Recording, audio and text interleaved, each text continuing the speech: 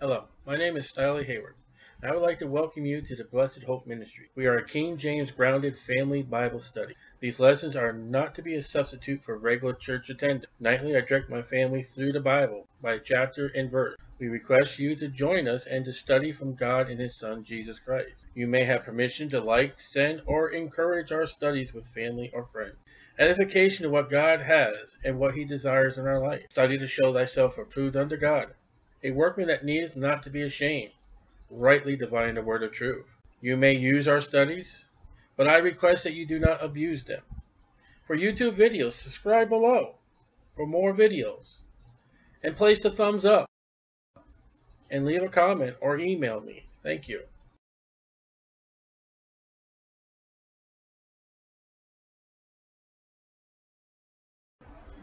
Revelation chapter 21. And I saw a new heaven and a new earth. So God's making it all new.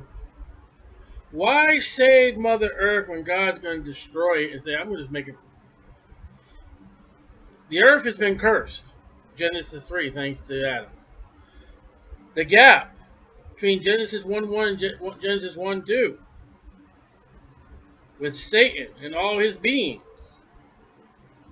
So God is going to melt it with a fervor of heat. He's going to roll it up like a scroll. He's going to toss it out, and I saw a new heaven.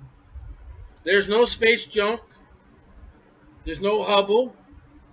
There's no rovers on Mars. And a new earth. No curse. Now this is a brand new earth.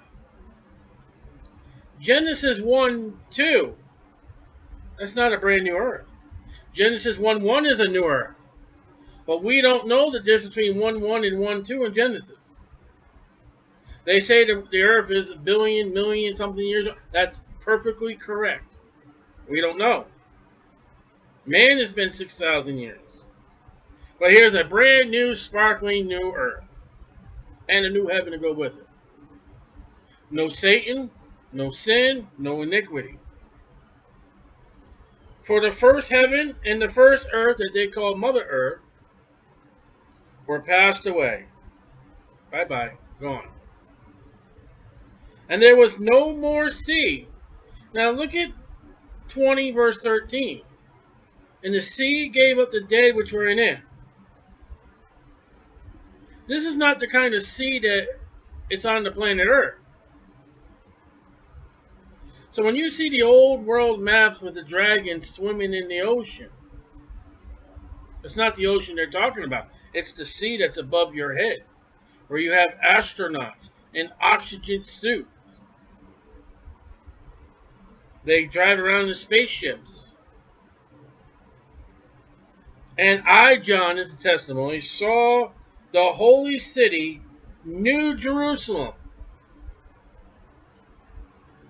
So there's a New Jerusalem coming down from God out of heaven, prepared as a bride adorned for her husband. New heaven, that's the nation, the Gentiles. The new earth, that goes to Abraham, Isaac, and Jacob. New Jerusalem, that's the church age Christians. So there's a planet Earth, and then there's a city.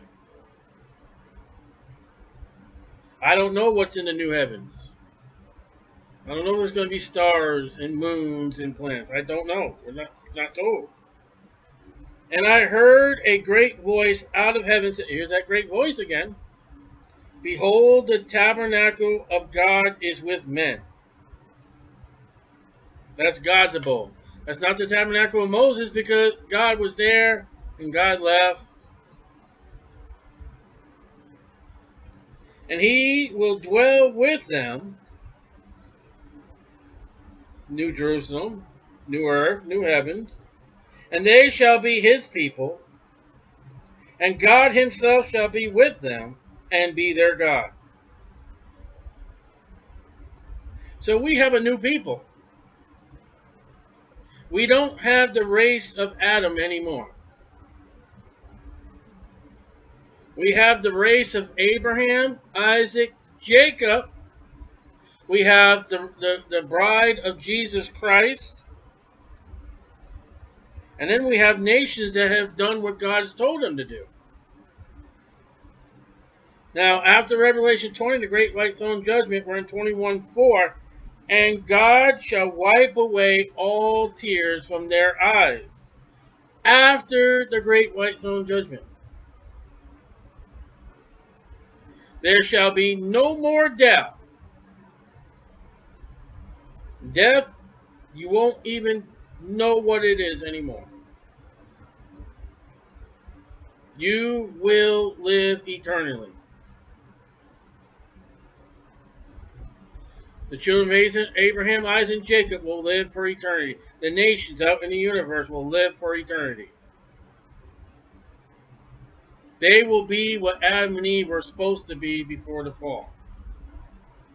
Neither sorrow, no more anxiety, no more tissues, no more tears, no more crying,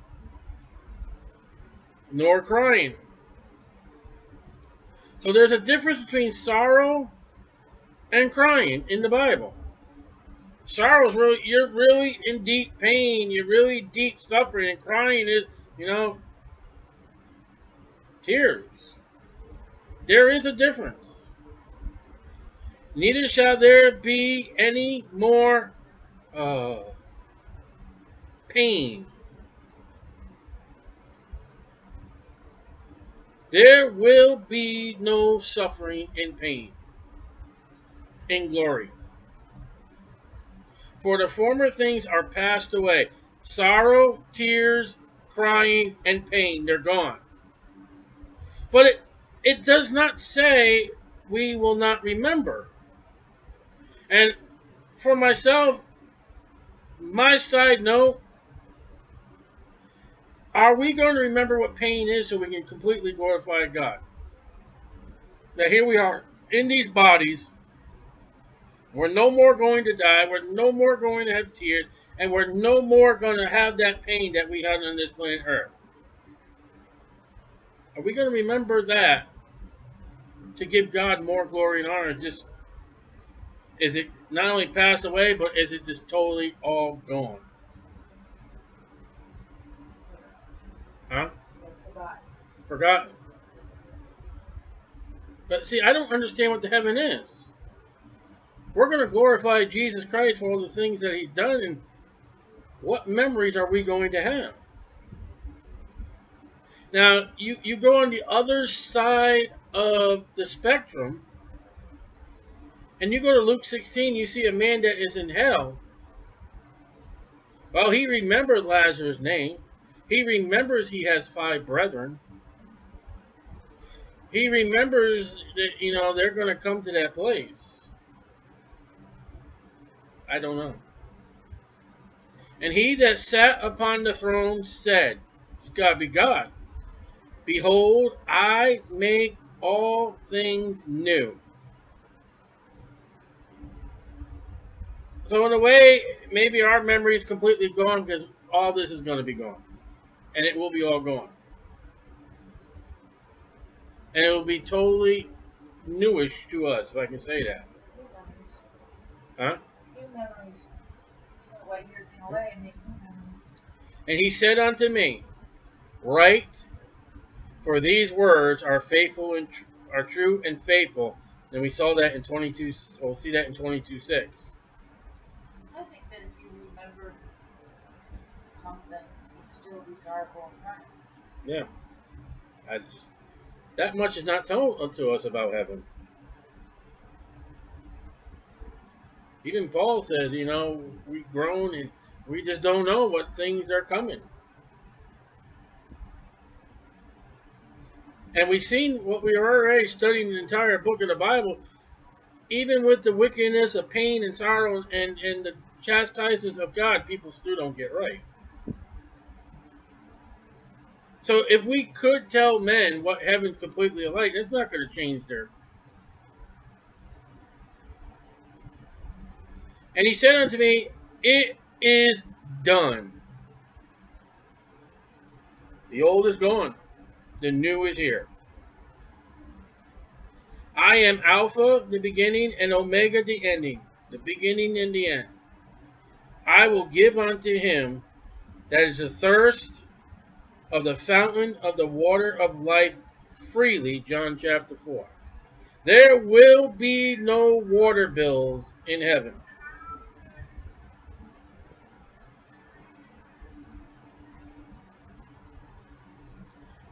In the area of Israel, they would build a community well, and I don't ever see where they brought money to pay for that water.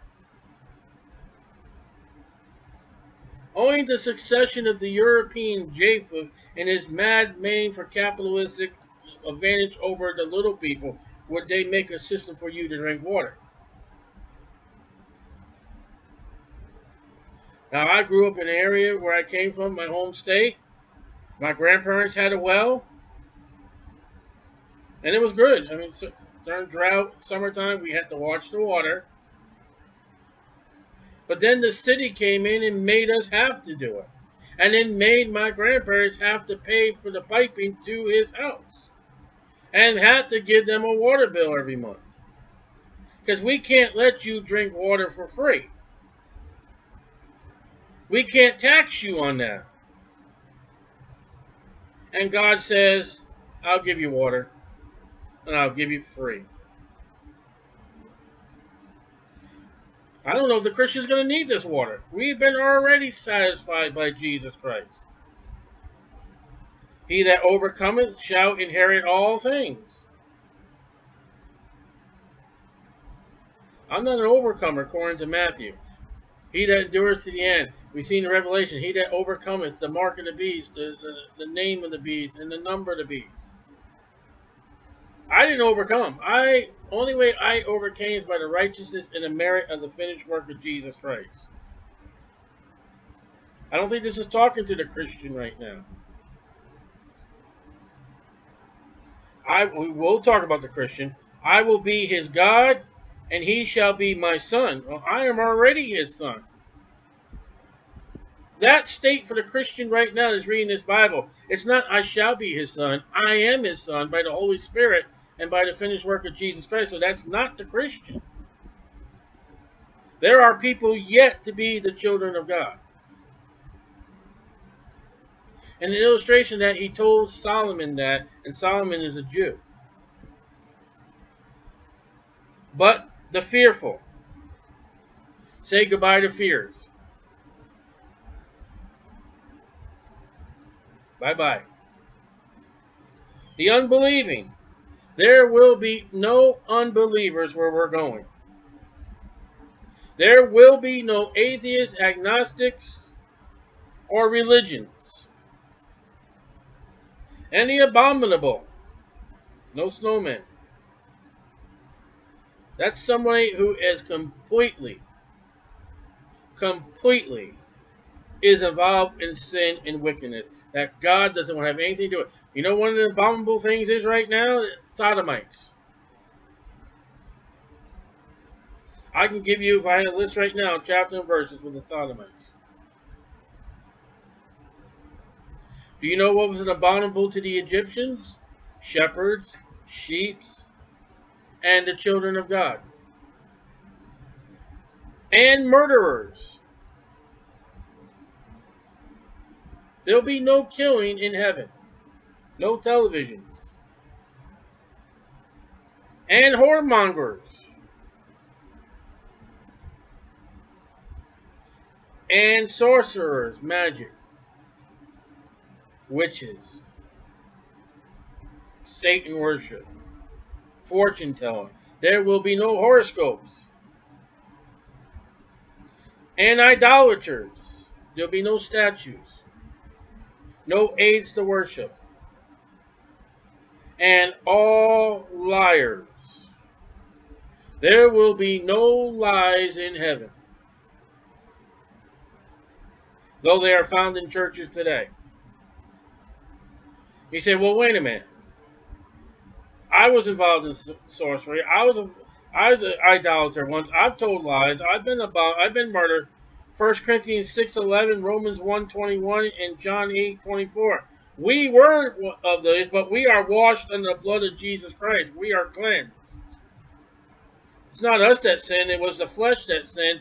And for the Christian, that body has been brought up, has been judged at the judgment seat of Christ. We have been given a new body. We have the new nature. We are Christ. These are people who had never done anything with their sins prescribed by God. If you're a Christian and you lied, you're saved, you're always saved, you will be saved. If you never pled the blood of Jesus Christ, 1 John 1:9, it will show up as wood, hay, or stubble and burn up, and that's it. You'll lose. If you pled the blood of Jesus Christ, it won't show up at judgment. If an Old Testament saint brought what he was supposed to bring, and then when Jesus Christ died, it paid for those sins. It won't be there. These are people that have never done what God told them to do. They're in hell. And they're burning in hell. Shall have their part in the lake which burneth with fire and brimstone, which is the second death. In chapter 20, we were warned about that second death. Born once, die twice, you're damned. You were born in Adam's image. You stayed in Adam's image. Your works were judged according to the books. Your works did not meet to God's expectation, and you burn in hell. Have their part in the lake of fire which burneth with fire. Now the Catholics will say, well, see, that's purgatory. You can get out. No. Do you see how well when you think what you can do can top Jesus Christ? He'll have their part. A man will go into the lake of fire, will burn for eternity. That is your part for paying for your own sins. There is no payment for you to pay for your own sins. Absolutely none. So what you thought you were doing, okay, I'll let you have your part in hell. And when you're done paying for it, you can come out, but you're not ever done paying for it. So with this expression here, it's kind of like, you think you can do it your way? Okay. I'll send you off the lake of fire just having a little comfort that you thought what you did was comforting, but it's not. This is religion. All religions.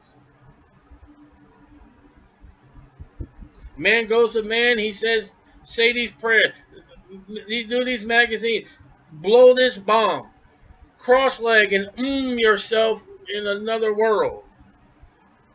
Don't eat me. Don't. God says you'll end up in the lake of fire. Say, Lord Jesus, you died for me. You suffered and bled for me. The only way I am told that my sins can be cleansed is by your sacrifice. I'm no more of these. I am a child of God by Jesus Christ. I am no more a sinner, even though this flesh still sins. And there came unto me one of the seven angels, which had the seven vials full of the seven last plagues. We read about those. And talked with me, saying, Come hither. I will show thee the bride, the Lamb's wife. Go back to verse 2. I, John, saw the holy city, New Jerusalem, coming down from God out of heaven, prepared as a bride adored for her husband. That city is totally given to the bride of Jesus Christ. All right. You stand before the preacher, or whoever you got married for. You say, I do, I do. I pronounce you husband and wife. And don't you have usually some kind of ceremony? And then doesn't he take you off on a honeymoon? Well, what's the next thing he does after he takes you off on the honeymoon? He brings you home, and here's your home. People don't realize how many marriages are going on. And I know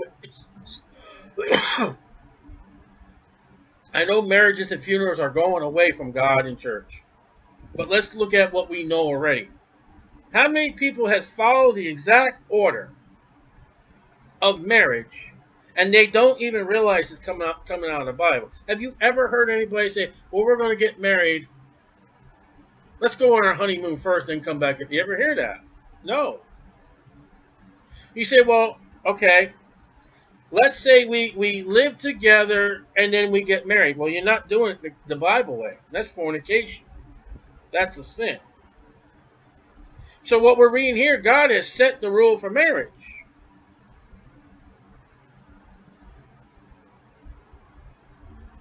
And he carried me away in the spirit. Now isn't that funny? Carry across the threshold. To a great and high mountain.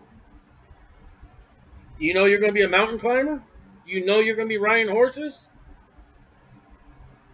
I couldn't climb a mountain today if you put rockets on my back. I am going to get such a new body. I'm going to ride on a horse and my keister's not going to hurt. They're going to pierce me with a sword and it's not going to hurt. It's not going to do me no damage. I'm going to keep rank with the fellow soldiers that are with me when I come back with Jesus Christ. And now it says I'm going to be able to climb a mountain. Yeah, but that city is on a mountain. Here the angel carried, if that city's on a mountain, how are we going to go up and down? There are gates. There are cities on this earth. We're going to be visiting the Jews. We're going to be visiting the outer space of the Gentiles. We're going to be going all around. And we've already seen with the angels, they fly around without wings. We're going to have that capability. You know how quick we can do? How quick did Jesus go from the garden where Mary was, go up to God the Father, and come back and meet the men on the road to Emmaus, and then show up in the upper room? That's how quick we're going to be. That's a hike. I couldn't do that right now. I'd die with no oxygen if I tried to climb the heavens. He carried me away in spirit to a great and high mountain, and showed me that great city, the holy Jerusalem. So when you say, oh, I'm going to go to the holy city, no, it's full of sin. It's full of wickedness. It's full of Catholics. It's full of Islam. It's full of Arabians. It's full of Americans. It's full of tourism. It's a kind of filthy place. It don't really look that good. And then they'll lead you around to all the lies where Jesus wasn't and did not do, because that's the Catholic tradition. Here's the holy city. And when I visit the holy city, it will be the holy city. Brand new. Descending out of heaven from God. So it's still coming down, and John enters into it. Having the glory of God. In the present tense, John writes this. It hasn't happened yet. And yet John writes like, here we are right now. Everyone come join me, you Christians, and read as we are in part of this city. So it almost looks like John becomes a type of Christian, type of bride, that we will step into that city as it's coming down. Wouldn't that be feeling great? His light, or excuse me, her light was like unto a stone most precious. I would think with colorful spectrum, even like a jasper stone, clear as crystal. Now you can look up these colors online or a gem book, but we're forgetting something. What are these stones going to look like in its pure, uncursed state? Now, crystal, it says, all right, so crystal has to be like the crystal today. But can you picture a clear crystal without no infirmities at all? Wait, and wait till we find out what the gold looks like.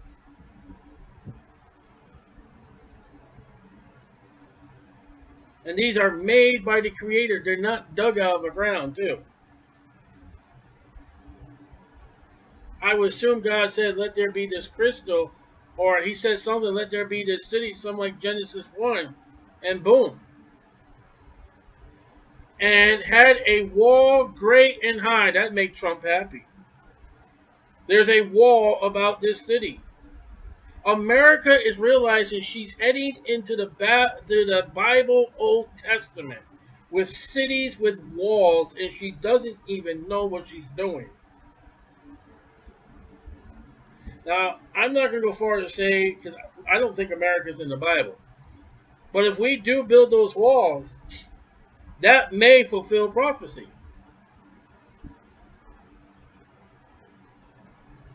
But notice how we are heading back into the Bible ways, walls. And you would think, okay, here we are in an uncursed world. Uncursed anything remade by God. Why would we need a wall? And I can't answer that. It's not for protection. It's not to feel strong.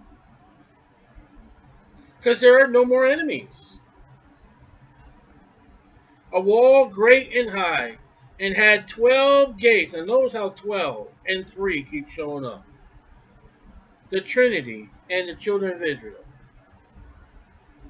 And the gates, 12 angels. So every gate has an angel. Angels are representation. We had an angel of the wind. We had an angel of the churches. Angels of the Euphrates River. Here are angels that stand at the gates of this city. You will be guaranteed to see an angel all the time. And names written thereon, which are the name of the 12 tribes of the children of Israel upon those gates. Above the gate will be a tribe of Israel. And I can only assume that the tribe of Israel that's from the earth will come to that gate that's theirs. On the east, 3 gates. On the north, 3 gates. On the south, 3 gates. On the west, 3 gates. Trinity, Trinity, Trinity. And the wall of the city had 12 foundations. And in them the names of the 12 apostles of the Lamb. So, you ever see a building that's got a date code on it? Well, there'll be here's a gate, and then there's a wall, a foundation to the next gate. Peter. The next gate to the next gate would be a foundation. James. From the gate to the next gate, the foundation. Will it be Paul? Which 12 apostles? We know it's not Judas. We know Matthias, even though he's never mentioned anywhere later, we know that he was taking the place of Judas by lot. Be interested to find out who that 12th apostle is. So, give you a little think on that. The wall of the city had 12 foundations, in them the names of the 12 apostles of the Lamb, capital L. So no question about it. And he talked with me, had a golden reed, to measure the city, and the gates thereof, and the wall thereof, in a cubit. You would find in 1 Kings 6:19-20, and they give a reference here to read 10 feet. There's another place, another interesting measurement here. But then again, we don't know, is this measurement man's measurement? Is it angels' measurements? Or is it new measurements?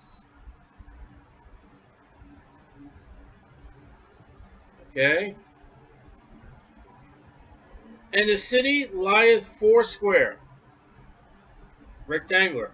And the length is as large as the breadth, square. Did I say rectangle?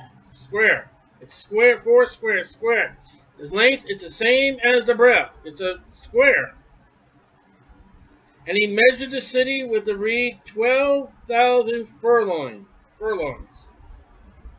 And the length and breadth and the height of it are equal. It's a cube. You know the size of your city.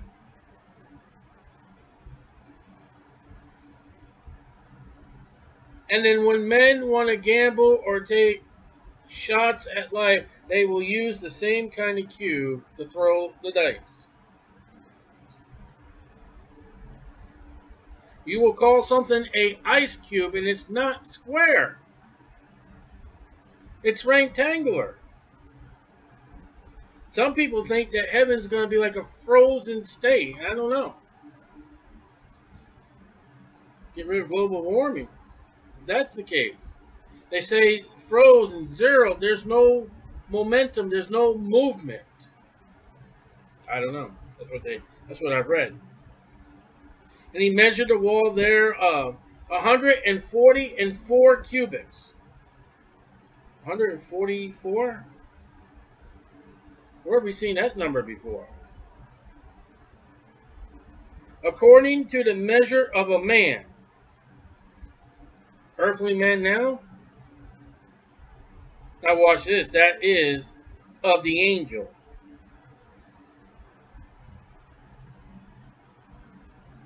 So looks like angels and men use the same measurement. Okay, now let's look at measurements right now.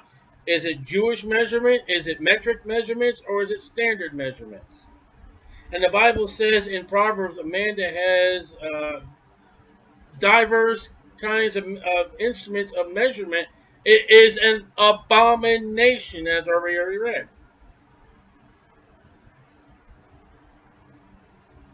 You're supposed to go by the Bible means of measurement, not man's.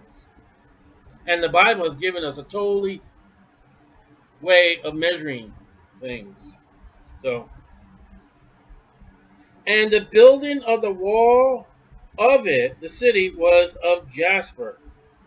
And the city was pure gold, like unto clear glass.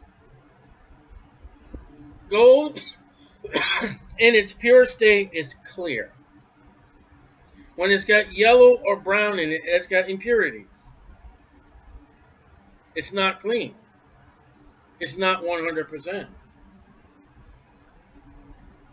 And the foundations of this wall of the city were garnished with all manner of precious stone. Now, garnish is an interesting word. You go to a good restaurant, 3-4 star restaurant, and you say, I want steak and baked potato with green beans. All right, they'll put the steak on there, they'll put it just right, they'll just right put the green beans there and the baked potato. They'll have it just right with butter and on the side, sour cream. And then they'll put this little green or orange, some kind of flowery, grassy kind of thing that you don't eat. But it's supposed to make your plate look wonderful. You don't eat it. It goes in the garbage unless you take it home. You got animals that eat it. But other than that, it has no purpose. It's called a garnish. To make things look good, I guess. And God says, with that definition right there, I am now going to mention 12 stones that God says I'm going to add it to my city foundation just to make it look prettier. And most of these stones, if not all of these stones, I have never ever seen or put my fingers on. And if I could see one, it would be a glass case preventing me. And yet, the garnish that God will do, that I will be able to walk up and touch one of these. Now, another thing, when you look at these, I get a stone book. I got one. Look at the colors of these stones as they will be read in a stone book. And think about the spectrum of God's holy, pure light shining through this.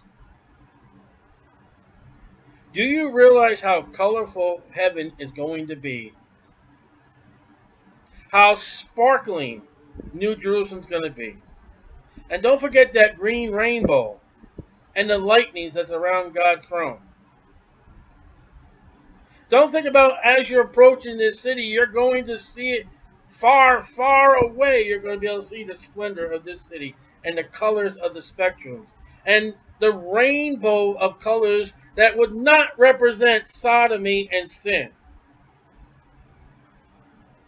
That would represent that God said, I will no longer drown the whole world out by a flood.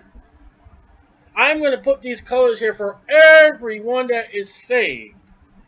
I'm talking about the children of Abraham, Isaac, and Jacob, and the nation. For all those that I have brought to my home, because you have done what I told you to do, I have given you this glory and splendor. And God says, oh, I just garnished it. If this is a garnish of God, what is our body going to look like? What are our lives going to look like? And God will take what man has valued and say, that's just the foundation. Wow. Okay, so you can look these up in a book. And the foundations of the wall of the city were garnished with all manner of precious stone. Precious stone. The first foundation was of jasper. The second, sapphire. And the third, chalcedonians. The fourth, emerald. Well, that's that phony city that, that girl from Kansas is supposed to look for. It's a stone of the foundation of heaven. It's the color of the rainbow around God's throne. The fifth, sardonyx. The sixth, sardus. The seventh, crysolite. The eighth, beryl. The ninth, topaz. Some of these you will find in birthstones. The 10th, I'm losing my place here, chiaroscurus. The 11th, jacinth. The 12th, amethyst. And the 12 gates, now get this one, that's not good enough. The 12 gates were 12 pearls. Pearls are a living organism. Now, these walls are great and high. I would assume that these gates are bigger than your average doorway. And I don't think that a clam coughed these pearls up. I think God said, let there be pearls, and there were the pearls. Awfully large pearls. Every several gate was of one pearl. Now, are they still round or are they cut into rectangles? I don't know. And the street of the city was pure gold, so it's glass, crystal, we already read. Because as it were, transparent glass. When we walk on the streets of New Jerusalem, we're going to look down and see outer space. Now, me afraid of heights, that would get me oozy. But since I have no more fear, I'll be able to walk with that.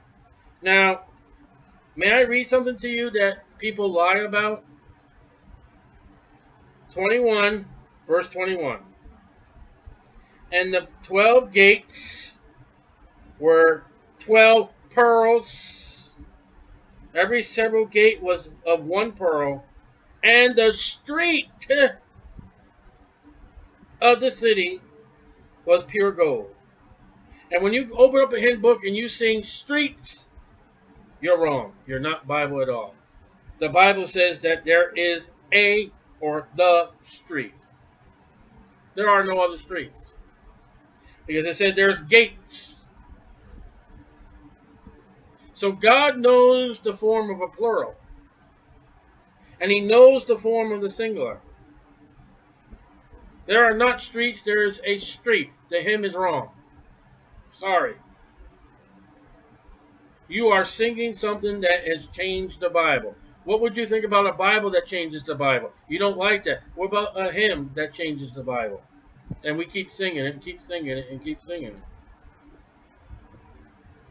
We walk on what the world values. The world values gold, and we'll walk on it. And I saw no temple therein.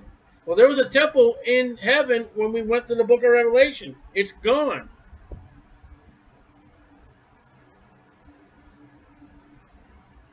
So there will be no building of God. There will be no house of God. Oh man, what are we going to do? How are we going to meet Hebrews, not forsaken assembly, and we meet as a church building? Oh, what are we going to do? For the Lord God Almighty and the Lamb are the temple of it. We will have our services there before God and before the Lamb of God with no building at all. And if it's held in New Jerusalem, remember Nehemiah or Ezra, I think maybe both of them, remember they met in the streets of Jerusalem and had services and read in the book of the law, and they sang and they praised God and they cried? And people and Christians will say about street preaching, oh, that's not the biblical way. It looks like street preaching happens in New Jerusalem. It's all on the street. It's all outside. It's not indoors. Street preaching is God's way of doing it because there's no building. It's gone. And the city had no need of the sun. There's no sun no more. Neither of the moon. The moon's bye-bye. To shine in it. For the glory of God did light in it, and the Lamb is the light thereof. Jesus said, I am the light. And God in his light, and Jesus Christ in his light, will light the entire world. And guess what? There's no darkness in God. That new heaven is all light. No darkness at all. Wherever you're going to go, wherever you can do, will be all light, no darkness, with the city of New Jerusalem being the brightest that it ever can be, because there's God in Jesus Christ, the Lamb, lighting it all up. I always say like this, and I don't think I'm wrong about this, but if you could get yourself a metal box and seal that box and caulk that box and wrap that box and put yourself in that box and seal that box and close that box so it's airtight, you'll live, you won't die. Being sealed in that box, when they close that lid on you, you will not ever be in dark. You will still have the light of God. You can never have a shadow, and you can never have darkness in New Jerusalem or anywhere else, because darkness is gone. Darkness has been cast into the lake of fire. We're forever always going to have light. If we step in our mansions and close the doors and close the windows, we will be still lighted by God's light. And it won't give us sunburn, it won't give us tan, and it won't give us skin cancer. And the nations, oh, now watch this, and the nations of them which are saved. Now these are not the nations that are of the church age, because you are a Christian. You are the bride of Christ. These nations that would come out of the tribulation period or come out of the Old Testament, they're not Jewish. They're nations. What one nation would you find out of the Bible that got right with God, that will be found written a name in the Lamb's Book of Life, that will go off in eternity? What about the Ninevites that Jonah preached to? Did they repent? Didn't they get right? And didn't God repent of the evil he's going to do for them? Are they going to get the earth? They can't. That's Abraham, Isaac, Jacob. Where did they go? New heaven. Naaman, the one that had the leprosy, he did what God told him to do. He got right. He said, listen, even though I got to bow down in my master's house of his God, I want to do it to God. Does he get New Jerusalem? No, he's not a Christian. Never would have been. He gets the heavens. The heavens are given to the nations. Only one piece of ground has ever been given and promised to a group of people, Abraham, Isaac, and Jacob. So in the eternity, there's the church, which is Jew and Gentile. The heavens, there's the Gentiles. The Jew, there's the new earth. And the nations that are saved shall walk in the light of it. And don't walk in the light on this planet, earth. And the kings of the earth do bring their glory and honor unto it. Queen Elizabeth of England was a saved woman, loved of God, and she said if Jesus would ever come in during her time, she would step down off her throne, take off her tiara, and give it to him. I haven't heard any president ever say that. That woman was waiting and wanting Jesus to come. She would be one of the kings or queens of the nations. There are rulers and authorities that got saved, that done right. And the gates of it shall not be shut at all by day. All right? So those pearls are not going to be closed. Watch this. For there shall be no night there. No darkness. So, as a person, I got to say, well, God, why did you make the pearl doors if you're not ever going to use them? You know what the answer is? That's just a garnish. You mean that Babylonian whore wore that necklace to identify herself, and you take those same kind of pearls that were wrapped around women's necks, you say, watch this, I'm going to make it a door. And you know what? I'll make it a door that I'll never open or close every day in life. A woman that has a pearl necklace doesn't just stick it in a closet. When she has the opportunity and it's right, she would wear them. They have value. I saw it for one time for a pearl necklace, and just, wow, it's just too expensive, the real ones. I didn't want to get artificial. But God says that what you would wrap around your neck, I'm going to make a door, and I'm not even going to close or open that door.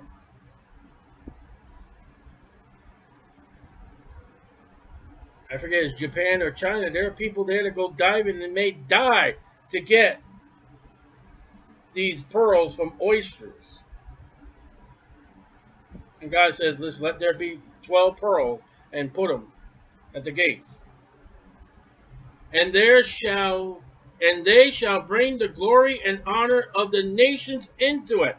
The nations are coming into our city, the bride of Christ.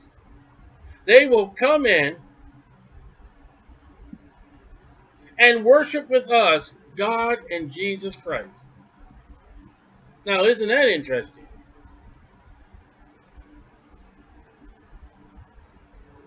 And there shall in no wise enter into it anything that defiled. There's no defiling in this city. That which is defiled is gone and will never come back. How's that? Neither whatsoever worketh abomination. Again, we're getting this warning. There will be no abomination in this city. And it will not come in by the Gentiles. And maketh a lie. No liars in glory. There it is. You know, many will say, oh, adultery, fornication. He doesn't mention that here. He mentions the sins of defilement, abomination, and liars. Those will not be in glory. Now be careful what you do with your tongue. Now, I'm not saying you're going to go in like a fire, but God says one of the things in New Jerusalem, there'll be no liars. Wood, hay, or stubble. Yeah. But they which are written in the Lamb's book of life. No one that is lost will be there. No one. We will be there, all of us, for one purpose. Because of God and the Son, Jesus Christ. Oh, what a day that will be. What a glorious day. And when we can step before God and no problems at all. No sin. No darkness. No fear. No lies. And look around and say, wow. Boy, God, you did a great job.